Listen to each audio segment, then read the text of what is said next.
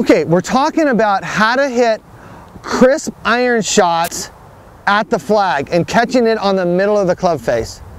Now, as you guys know, the way it works is that in order to hit the ball solid, consistently solid, you need to compress the club into the ground and squeeze that ball into the ground, and then the ball rolls on up the club face and then takes off.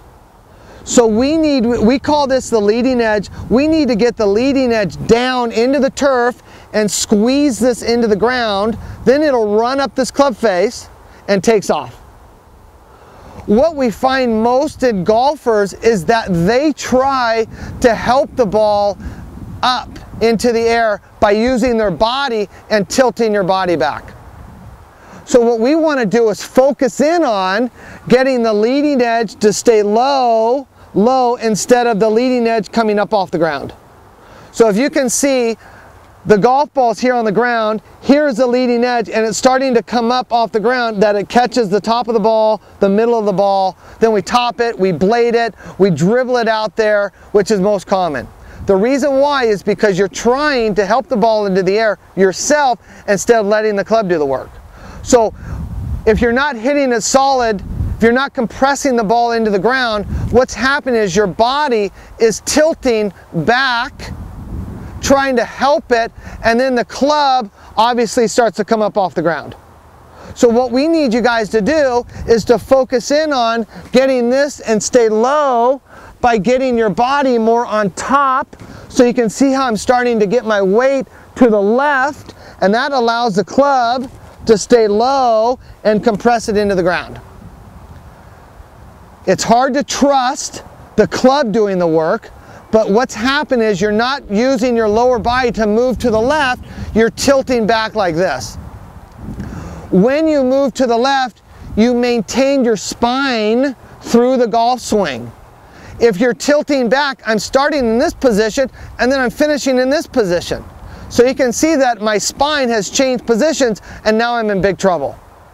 So if you guys are struggling with contact, with consistent ball contact, the reason why is because there's a lack of lower body movement to the left.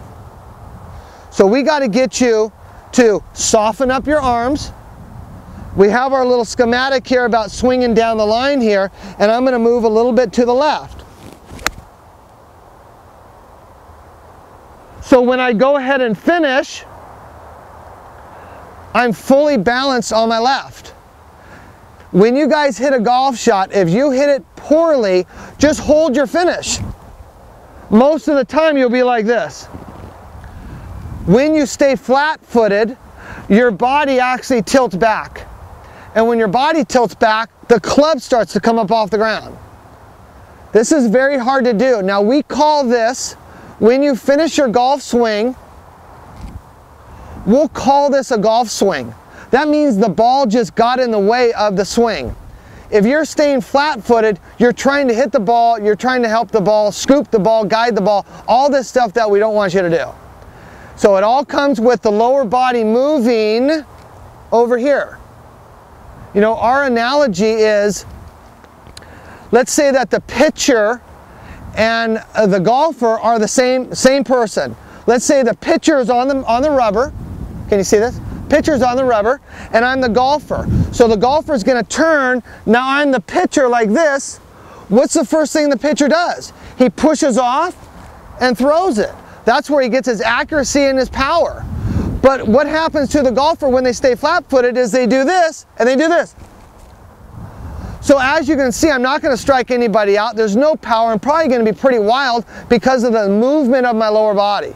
We got to push off of the rubber and move on over here. And everything's going forward.